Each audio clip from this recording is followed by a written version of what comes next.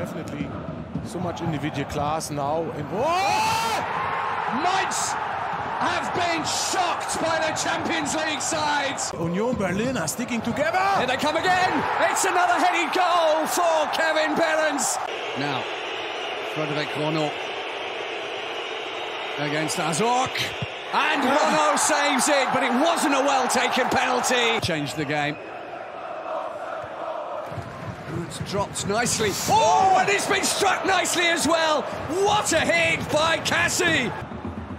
Slowly the Reds' shirts are arriving in the box. There is Behrens! There is his hat-trick!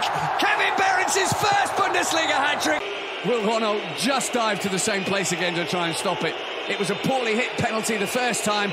What has Ludovic Ajorc got this time? He's got it away, and it's been saved again, but it's a poor penalty. Folland gets his first touch of the ball, and it's an absolute peach of a pass. They're going to make it 4. So very, very nicely put together.